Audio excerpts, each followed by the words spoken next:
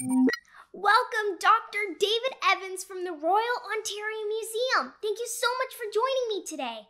Hi, Dana. It's a pleasure to be here with you. Now we have some questions submitted by the Young Girls Advisory Board. Caroline asks, if you had the chance to encounter a real living dinosaur up close, which one would you pick and why? I love all dinosaurs, and I've also gotten to work on all sorts of different dinosaurs. And in particular, all the ones that I've named, like a Chiroraptor and Acrotholus and Xenoceratops and Wendyceratops. I think I would pick a Chiroraptor. I would love to see how it used its arms and its wings. He maybe give us some insights into how flight evolved. Thanks a lot, Dana, and thanks to the girls for such awesome questions. I really enjoyed hanging out with you today. thanks for watching. Bye.